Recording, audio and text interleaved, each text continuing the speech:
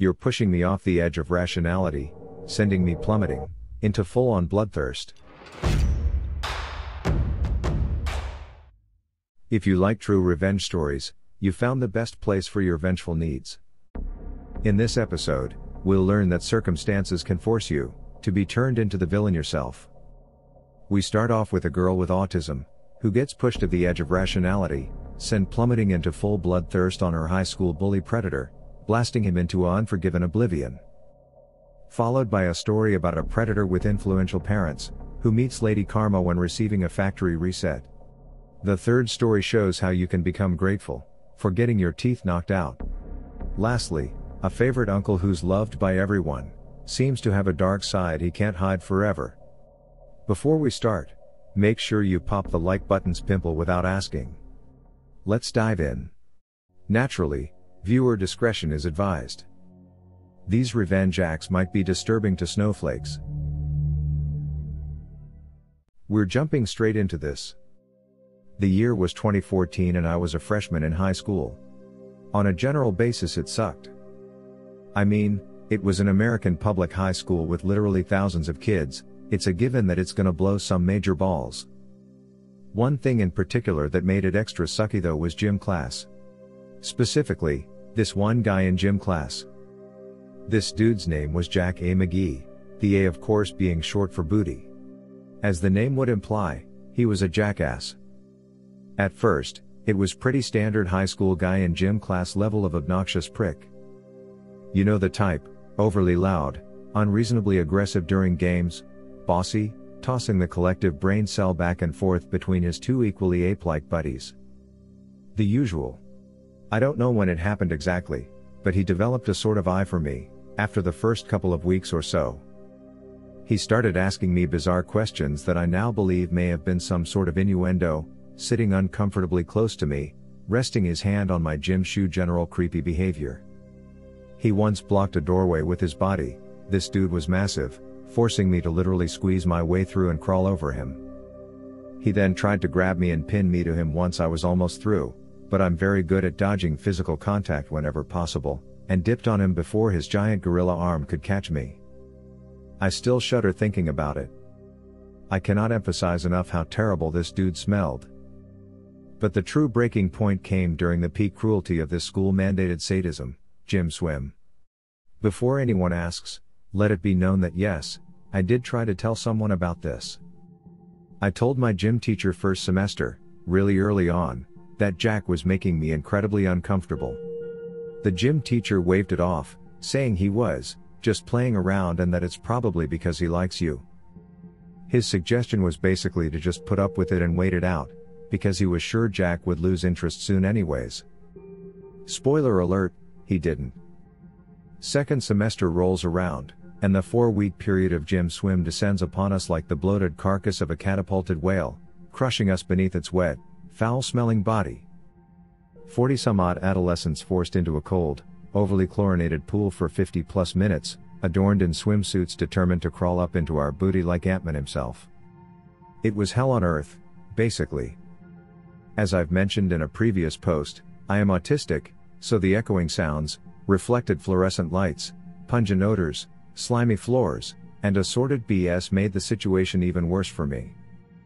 I wasn't officially diagnosed yet, so my complaints were written off as me being whiny, and I was told to shut up and deal with it. So I did. I think I had more meltdowns in that 4-week span than I've had in the past 2 years combined, but whatever. On top of the sensory overload, there was Jack. I think something about being allowed to go shirtless and stare at the nearly bare booties of girls for an entire period emboldened him, because Jack promptly lost whatever semblance of restraint he had until then. He made frequent attempts to grab me, trying to hold me against his bare skin, which was disgusting, and I spent most of the class trying to evade him. The swimsuit I was forced to wear fit a little awkwardly around my chest, which he delighted in pointing out to his buddies, staring unabashedly at my body parts. He managed to sneak up behind me and snap the strap of my swimsuit, even trying to pull it down off my shoulder, but I jerked away fast enough to prevent that. I was furious at this point, but I'm like 5'2". Whereas he was easily over 6'5", probably over 300 pounds, and I'm not stupid. While all of this was happening, my new gym teacher, they switched every semester, was busy trying to keep a couple of the other guys from drowning each other. She was one adult forced to watch over 40 rowdy kids in a swimming pool. She was a bit preoccupied. The final straw came one Wednesday afternoon. The event that finally pushed me off the edge of the rationality I'd been clinging to, and sent me plummeting into full-on bloodthirst. There I was, paddling around, minding my own business, when Jack and his two goons managed to corner me. I'm immediately suspicious, hackles raised, as they asked me fairly banal questions about how the pool is today and, sniggering the whole time. I give short, terse answers, trying to see if I could maybe slip past them. I spot an opening and bolt for it, but Jack was apparently expecting this. As I swim through the narrow gap between him and one of his friends, he stretches his arm out, and actually manages to slip his hand under my suit to grab my breast. I froze for a moment, the delighted giggling of him and his friends echoing in my ears as if from 1,000 miles away. The next thing I knew, I was out of the pool, being held back by the gym teacher, and Jack had a bloody nose. He was shouting angrily at me, calling me all sorts of crazy. As his nose gushed blood into the water, there was mass confusion among the class. I was told to change quickly and sit in the hallway. Apparently, the gym teacher had heard me screech like a banshee, followed by a number of shouts, and had looked over to see me wrestle out of Jack's grip, jump on his back, and throw him off balance enough to smash his face into the edge of the pool wall. I remembered none of this, but I did find a few chunks of greasy brown hair clenched in my fist that I'd evidently ripped from his scalp when the teacher pulled me off. I washed my hands thoroughly. It was decided that I'd go in early to school tomorrow to have a little talk with the dean. They would have just sent me there straight away, but gym was my last class of the day, and the dean had already left by then for whatever reason, so it had to be postponed a little while. It was pretty heavily implied that I was going to be suspended, quite possibly even expelled, for what had happened. I was furious. Not only had Jack made my life a living hell, but his horse doo-doo was now going to be the cause of my expulsion. I wasn't about to go down without a fight, but I realized that I'd have to play this pretty smart if I wanted to weasel out of it. The next morning, I did two things. I put on mascara, and I made a superficial, but rather painful incision on my right thigh, high enough so as to be covered by my shorts. Normally, I hate wearing makeup, because I don't like the way it feels, but I'd worn mascara before and noticed the interesting effect it had on my appearance. Specifically, I already have pretty long, pretty dark eyelashes, so adding mascara draws a lot of attention to my eyes and makes them look huge. Like, total Bambi eyes wide, innocent, naive and harmless. I sat down in front of the dean first thing in the morning. I didn't need to fake the fear in my expression, but I made sure to throw in something that could be interpreted as guilt, too, bowing my head and twisting my face in dismay. Needless to say, the dean was pretty pissed. "Do you know why you're here, young lady?" he said. "Yes," I said softly. "And you know that what you did is very serious?" "Yes," I said again, making my voice tremble. "Care to explain yourself, then?" I began, my voice shaking. I just wanted him to stop. He prompted, "Stop what?" while his eyebrows furrowed. "I just wanted him to stop touching me," I blurted. As I said this, I reached my hand under the table where he couldn't see it and dug my finger into the cut on my leg, causing me to lurch forward as if in a sob, my other hand covering my face as my eyes watered from the pain. "Touching you?" the dean asked, his brows now on a collision course for Mars. I spent the next several minutes divulging all the crap that had happened to me that year, digging into my injury for some tears whenever necessary, and by the end of it the dean looked horrified. He reaffirmed that no, I shouldn't have attacked Jack like that, but that they'd have to investigate the matter further. I basically got off with a slap on the wrist, and after multiple testimonies from other girls, Jack got suspended for 2 weeks. I wasn't satisfied. They hadn't been able to expel him due to lack of hard evidence, but I was out for blood. He returned to school 2 weeks later, and I was ready. One of his friends had a little brother in my bio class, a fairly chill dude named Owen, who I had worked out a deal with. See, Jack had been very vocal about his displeasure with me to his friends, which made its way to Owen. He was more than willing to share that information with me. In turn, I had to cover for him in class. I had a direct pipeline. Anything Jack shared with his friends made its way directly to me via Owen, and, as it turns out, this dude didn't keep a whole lot to himself. There was a lot of doo-doo I was tempted to nail him for. For instance, I found out he was selling Adderall and some occasional weed from his locker, and had been cheating his way through most of his classes. However, I knew how suspicious it would look for me to report something like that so soon. It'd probably just look like I had a grudge, which I did. And was trying to get even, which I was. But I had to play it smart. He slipped up really bad about a week after his return, and that was when I struck. See, he hadn't been subtle about his displeasure with my retaliation, and spent most of gym class sending really ugly looks my way. The gym teacher kept us as far away from each other as possible, but he managed to track me down in a passing period one day and ran at me, about how I had screwed him over and that I was a lying pretzel, yada yada yada, and that he'd make me regret it. Funny, stole the words right out of my mouth. I found out from Owen later, that Jack had been bragging to his friends last night about the switchblade he'd stolen from one of those hunting stores downtown, and promised he'd show it off to them later that day. I seized the opportunity. I took a few seconds in the bathroom mirror, scratching at the scab on my leg until my eyes were teary enough to really sell the terrified victim look, then bolted down to the dean's office, stuttering and shaking, crying out for help. The front desk lady was understandably startled by the sight of a seemingly panicked freshman girl bolting into the office, and called the dean out right away. His face grew serious when he saw me. I started crying and stuttering, "Mr. Dean, please help. He's gonna kill me." "Now, slow down," he said. "What happened?" I replied, "Jack." Resisting the urge to grin maniacally at the hardness that appeared in the dean's eyes. He cornered me in the hall. He called me a skank and said he was gonna make me regret telling on him. He's got a knife. He what? The dean barked. Everything moved very quickly after that. The security guards were told to search the kid's locker, while a couple other security officers were called down to get Jack out of his classroom and take him to the office. I was told by the front desk lady, who had heard the whole exchange, to hide with her in the copier room so Jack wouldn't see me. They found the stolen knife in his backpack, and the narcotics in his locker. That, combined with his previous charges, was enough to get him not only expelled, but arrested. I never saw him again, which is probably a good thing because I'm still mad and would probably try to end him if given the opportunity. Don't mess with the girl that has autism. My story consists out of illegal activities, therefore I need to stay anonymous. Let me emphasize the seriousness of my story, by warning you beforehand. It started when I was in high school, 1999 to 2002. In Brazil, before we had one of the best laws against violence to girls. I had a group of friends, 6 guys and 2 girls. We're a really diversified group.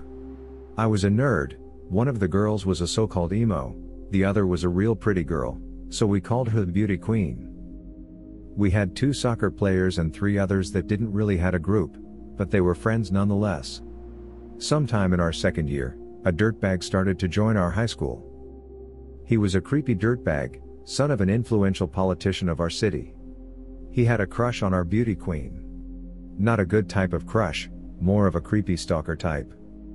Whenever he saw her, he would try to hug her in an uncomfortable way, acting all friendly while you could feel the weirdness about him. It made us, but her really uncomfortable. She asked him to stop, but he just replied with, "Stop being difficult, I know you like it." She tried to talk to teachers, but dirtbag wouldn't do that. So we started to act like bodyguards around her. Every time she walked on the school premises, at least one of us would stick to her. We thought this would make things better, but it made the things worse for her. While walking home, she would spot him following her to her house. So we started walking her to her home too. One day, he didn't come to school, so we had the stupid idea that, if he wasn't going to school today, we didn't need to escort our friend.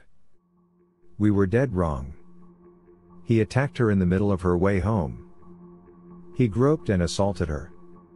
I will not go into all the details, because I'm mad just remembering and it makes me feel conflicted towards my friend. It was horrible. Afterwards she ran home, to an empty house because her parents weren't home at that time. When she got there she called me. Told me everything. I called our group, we all went to her house and we did the best we could to help her. Me and the other boys agreed on one thing. He would pay. I told our other female friend to stay with her for the night. Me and the boys go to our home and prepare ourselves. We grabbed cheap masks, put special equipment into our bags, wore black clothes and headed to school. We all studied real hard that day, while keeping our eyes on the Predator, not knowing we were moving at OMIM. When the school bell rang, we made sure to start the pursuit, without him noticing us. We followed him until we reached a place where we wouldn't be disturbed, for some alone time with him. We catch up to him, and before he had a chance to react, we turned the tables, now he's the one being assaulted. We gave him the beating of his life, brutally. When we were finished, I went to a payphone, to call in the situation about somebody being hurt with the location. I hung up, our job was done. The aftermath, the school announced that creepy douche was in the hospital with broken ribs, one broken arm, a foot broken, and other bones cracked. No one knew what happened, just us. When my friend learned what happened, she was mad at first, she is too kind, but was grateful later. Why we didn't go to the police? We didn't have enough proof. He assaulted her, but a rape kit wouldn't have helped in this situation. Even if we could put him in jail, his father was a really influential guy. The douche would have probably get bailed out real quick, and would probably attack my friend again. What we did was wrong, but I don't lose one night of sleep because of it. Me and my friend still talk to this day. My family were professional expats, and I'm mixed race, so I never really fit in anywhere we moved to. Our cultural differences were tolerated to greater or lesser extents, depending on the country and/or economic prosperity of the area. I got used to thinking of the places we moved to, the schools I attended, and the friends I made, as being purely temporary. Eventually it got the point where my mentality became, why even bother? Because we'd be gone in 6 months or a year and all that effort I put into building social connections would have been a waste of time. Needless to say, this mindset didn't make me the most popular shiny new toy. People thought I was arrogant, too good for their company, and I experienced a lot of bullying throughout my high school years. Because I'm a girl, it was mostly verbal/psychological rather than physical. Except for this one guy, enter Jamie. It was the second high school I'd attended in the country, and there was a very stark divide between the two kinds of students it had. Middle-class oil workers' children made up about 2/3 of the school, with the remaining third coming from impoverished homes living partially or completely on government assistance. He was part of the second group, I was, technically, part of the first. And he hated me for it, particularly because I wasn't white like everyone else in the school.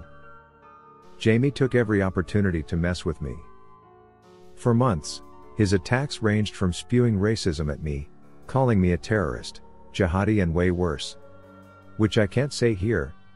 He went on spilling drinks on me, destroying my belongings, spreading vile rumors about me, tripping or shoulder barging me in the hallways. It went on and on.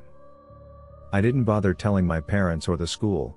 Previous experience had taught me that school administrators didn't give a doo-doo about kids and their problems, and why should I care if this one booty hole wanted to expend all his energy making me miserable? I'd be leaving soon for another school with a different set of bullies, and this guy was destined for a life of alcoholism, state assistance, and 5 kids by different mothers before dying in his 40s. But then my dad got a permanent post at the hospital in the city, and his side practice was doing really well. My oldest sister got engaged to a local. My parents started looking for a house. They'd inexplicably decided on now being the time to settle down, just when I was banking on us relocating. Now I was fricked. I had no friends, and a giant, Jamie-shaped problem in my life. Not to mention I'd been kind of cruising on my grades because my disrupted education made it impossible to actually focus or care about what I was studying. My grades were the easiest thing to fix, so I started there. My chemistry and math marks were the worst, so I got extra tutoring hours for maths, and got permission to use the chemistry classroom 3 lunchtimes a week to work on experiments without anyone else there to put me off, steal my stuff, or ruin my experiments. Jamie got wind of this arrangement in the second week. The first time, he came in with a bunch of his meathead friends and started throwing my stuff around, knocking my flasks over, and generally being a kidney stone. Unluckily for them, the teacher was in his office connected to the classroom by a single door, and he came in when he heard the commotion, and gave all of them detention for the rest of the week. He also tried to get me to talk about the bullying, but I never had much trust in adults, so I just shrugged a lot and refused to engage until he let it go. The detentions hadn't gone down well at Jamie's house. I heard a couple people mention that his dad had beat 10 bells of doo-doo out of him. That didn't really surprise me, because you don't become that much of a fart of a human being without some pretty bad examples to follow. But at the time, I was more worried about what that was going to mean for me. Rightly so, as it turned out. About a week after that, Jamie turned up in the chemistry classroom, alone this time.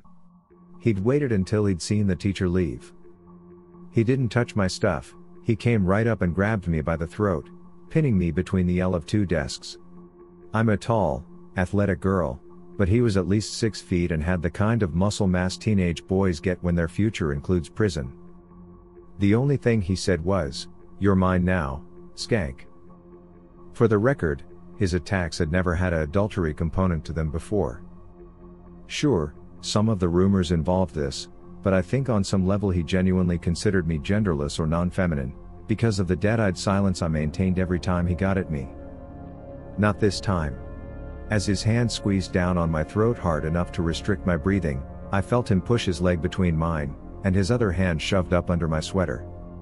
All I could think was, I'm going to get touched funny in a chemistry classroom, and I don't even like chemistry. I wanted to take music, but my parents wanted me on a medical track.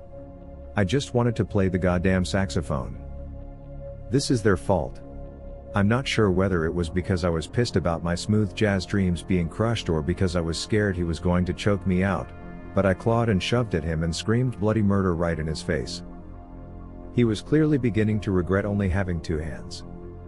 Forced to back off so I didn't scratch his eyes out, he gave me all the opening I needed. I picked up my chemistry textbook, ancient, hardback, weighed about 100 pounds, and smashed it across his face with every bit of strength I possessed. It ripped the back cover straight off. Oh no, I thought. I'm going to have to pay for that. Jamie fell sideways, hit the desk with his stupid wimp skull, then hit the floor, and several of his teeth clattered across. I went to find some sellotape to repair my textbook. Things escalated rather rapid after that. Ambulances, police, parents, headmaster, social services, the whole 9 yards. His parents were surprisingly sanguine about the whole thing, but on the other hand, it didn't seem to worry them that they were raising a predator. My parents went into complete meltdown at the school, and my 1-week suspension was a holiday of video games, pizza, and no chores or bedtime. I got to drop chemistry and take saxophone lessons instead, which was an unforeseen bonus. The therapy, not so much. Guilt is a powerful emotion, it turns out. Jamie, meanwhile, lost 6 teeth, had a fractured jaw, and concussion. I didn't see him at that school again. Someone said that after he recovered, he was sent to live with his grandmother a couple towns over for a fresh start. I eventually went off to university and forgot about him, until a few years ago when I was visiting my parents with my now husband. We went to the local pub, and he was there. Neither of us looked that different, except he is a lot bigger and has a bunch of tattoos now. As soon as he saw me, he got up and came over, and asked politely if he could have a word with me. I was more afraid of a brawl starting inside, especially since my husband would feel like he'd have to get involved, and I work in the emergency services now, I know how nasty things can get. I told him to get the drinks in, and led Jamie outside to the smoking deck. To my surprise, once there, He apologized for everything that he'd done to me in school. He said that me hitting him and putting him in the hospital was the best thing anyone had ever done for him, that it changed his life. He got all choked up, and showed me a picture of his kids, and told me about his construction company. He told me he hadn't seen his parents in almost a decade. Then he bought me and my husband a drink, gave me his card, and told me if I ever needed any work done, he'd give me a discount. It was a nice offer, and I'm glad things worked out for him. But I won't be taking him up on it. For reasons I'm sure he understands, I don't like being alone in a room with men outside my family anymore. Hi there, some aspects of my story I am omitting as it is far too traumatic to myself and the victims. About 22 years ago, my mom got a frantic call from my uncle's best friend, saying he had been arrested. Apparently an ex-girlfriend had accused him of assault, but she was being vindictive, because he broke up with her. My uncle, Chad, is obviously innocent. We all love him. He is our charismatic, friendly, outgoing, loving uncle. He would never hurt anyone. The family all send money for legal fees, since they are in France. We are in South Africa. The best friend sends us all the updates. No one ever thought to Google anything. We were getting it from the source. He was found guilty and the family was devastated. We all send money for an appeal. This goes on for 2 years and then we get the call that he has been found innocent and released. After his release he meets Lucy, who is originally from Canada. Lucy is lovely, comes from big money. He is so charming and convincing. They were married in less than 8 months, with a huge wedding in France. Then suddenly, it seemed that they were having separate honeymoons. He was going to have his honeymoon in his home country, Namibia, and she was going to Canada. They would then meet up in Brazil. He stayed in Namibia for a couple of days and then partied with us in SA. We teased him about taking his wife's surname. He responded with, if that is what she wanted, he would have no say in it, considering she is the boss. We had such a great time as a family, but then something shocked everyone. My dear uncle, the one I looked up to all these years, the man that could do no wrong. He cheated. He cheated on his wife. I was floored. Apparently he cheated on his wife during their separate honeymoons. I was disgusted to say the least. I saw him once after that. He tells me he is unhappy in his marriage, yada yada yada. I honestly couldn't care less. Then 6 years ago I get a message from him. He is getting divorced, he is coming to SA and asks if he can crash on the couch for a while. I approve, because in the end, he is still family. I haven't seen him in maybe 10 years, maybe he has changed. He arrives and we have a blast. He hits it off with my fiancée, he is funny and happy, like a weight had been lifted off his shoulders. He tells me they were both cheating. The relationship was extremely volatile, they were always fighting and on edge. They are toxic for each other. She is a total control freak. He is on Tinder and hooking up, on the prowl. He leaves for a couple months to travel around SA, it is an extremely beautiful and diverse country. Comes back, leaves again. We don't mind, he is fun to have around. One of the weeks he is in town, he meets my friend Jane. Jane is a gorgeous, wild, fun, out there. They hit it off instantly. He asks her out for a drink, she says yes. She tells me the next day that they were having a great time but they must have drank a lot, because she can't remember much of the evening. She vaguely remembers Chad going home with her, they must have had sexy time, she just can't remember. This is not unusual behavior for Jane, she has a chronic drinking problem. She will get drunk and go home with men all the time. I have learnt the hard way not to bring this up. Also, we are all 40 plus, I am not going to start telling other adults how to live their lives. I am definitely not a saint. 2 days later Chad has to fly back to Namibia and calls Jane from the airport. We are sitting together having lunch. Chad says, out of the blue, that he is so glad he has photographic mementos of their time together. She is confused, but he was so kind to refresh her memories. He proceeds to send her nude photos of her, unconscious, laying on bed while being put in different positions. She couldn't believe what was happening. This wonderful man, this kind man she had such a great time with, having done such a terrible thing to her. She just started crying. She doesn't show them to me, I received them at a later stage. She told him to delete them immediately, but he laughs it off. She is furious and embarrassed but starts reflecting on the evening, trying to remember details. She digs through her handbag and finds the receipt of the night out. 2x gin and tonic and 2x tequila. Definitely not enough to get a seasoned drinker blackout drunk. Jane is furious and I join refueling my rage at my uncle. For some reason, I had a brainwave about the history of my uncle, about his assault conviction, and I started to Google his name. I couldn't believe what I saw, how blind me and my family were at that time. Wishing I had done this 20 years ago. At the top of the Google search, Namibian Predator released from jail in political blunder. We read this article in silent shock. The truth came out. 2 years before being caught and convicted, he met a woman in a nightclub, drugged her drink, took her home, took questionable photos of her and then forced himself on her. She went to the police the next day, and they successfully got his DNA. 2 years later he gets arrested for drinking and driving. They take his DNA and bam, it's a match. They have all the surveillance footage and the photos on his phone. Easy conviction, even though he had tried to convince the courts they were dating and she was a jilted lover. His story about being innocent and released was all bullcrap. Some politician who was trying to make a name for himself decided to release 100 non-violent criminals. Uncle Chad got on the list somehow. About 8 months later they realized their mistake, re-arrested him and extradited him back to Namibia, hence the separate honeymoons. While in Namibia, he changed his name and took his wife's surname so he could get into Canada, since they don't take convicted felons.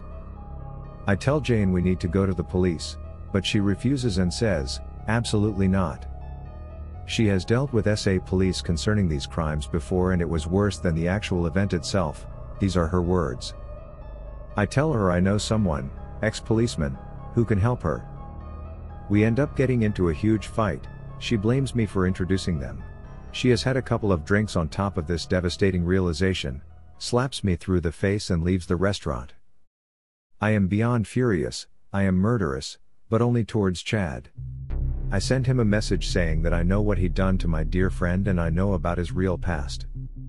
He shows his despicable and disgusting nature. Responding, I am so over your drama, does this look like she was knocked out because of me? And then proceeds to shamelessly send me all the photos. I became physically ill, no one wants to see photos of a friend like that. She refuses to take my calls and that day was the beginning of the end of our friendship. I'm haunted, the situation consumes my thoughts day and night. I decide to message his wife. Telling her I'm so sorry about her divorce and tell her all the crap he has said about her. She interrupts me, asking me, are you sitting down? Because I need to tell you something. Apparently there was no divorce. Yes, they are having issues with his infidelity, but he promised it would never happen again. He has a therapist who has advised that he should go to SA to find himself. I tell her exactly how he is finding himself. She breaks down and tells me everything, from him shenanigans with the babysitters at home, hiding cameras in their bathroom to film them showering, getting one of them pregnant. There was a huge court case because he denied it was his and refused to take a DNA test. Court made him take the test. Yes, he is the father. She sends me all the affidavits, court papers, report from the therapist, etc. She also sent me screenshots of their conversations. Message upon message of him saying how much he misses her and how this trip will save their marriage. He misses her more and more every day. All the while telling us that she is crazy, abusive, controlling and cheated on him with his best friend. Spoiler alert, there is no therapist. He created a fake Gmail account and sent reports to his wife on his progress. The therapist basically instructed her to forgive him for his infidelity, because he had a traumatic childhood and he is actually a great guy. If I wasn't his therapist, he would be my best friend. I kid you not, that was in the report. I am not sure if his wife was just really gullible or hopeful, but I saw it the minute I opened the first email. I mean, my loony uncle even made the same spelling mistakes and used the same colloquialism. I plot and plan, what is the worst possible thing I can do at him? I am all consumed. In SA you can pay someone for anything. But I am a big believer of karma, so I know I can't use any nefarious means. I realize I have copies of all of his documents, passports, from Namibia and Canada, his ID with his original name on it, bank statements, which were showing he had loads of money, while he was supposed to send money home to his wife. Before he left he took the proceeds of a car they sold. It was meant for the farm but he told her he needed it for his sabbatical. He would flip cars in SA and double the money. Then I remember, he changed his name and took her surname so he probably would get into Canada. So for about a year, I went backwards and forwards in my head. Do I report him to the Canadian immigration? What will be the repercussions? I was troubled and torn. I am not a malicious person. But it felt like I needed to do something. I am a person of action. Then I heard he had done the same thing to someone else extremely close to me. My other dear friend Annie, during the same period as Jane, she only remembered a year later after extensive therapy. So I sat down in front of my laptop and wrote the most detailed, factual, devastating letter of my life. My hands shook the entire time. I put it all in there, the case from France with links to all the newspaper articles, screenshots of messages to me, partially blanked out, showing he is distributing naked pictures without consent, which is illegal in SA, a full timeline of his life, highlighting his name change to deliberately deceive the Canadian immigration. I made it very clear in my report, that his behavior had escalated, without recourse. I did not include the affidavits or correspondence from his wife. Even though she knew of his deception, I didn't want her to get into trouble. I pressed send and chose to got very drunk that night.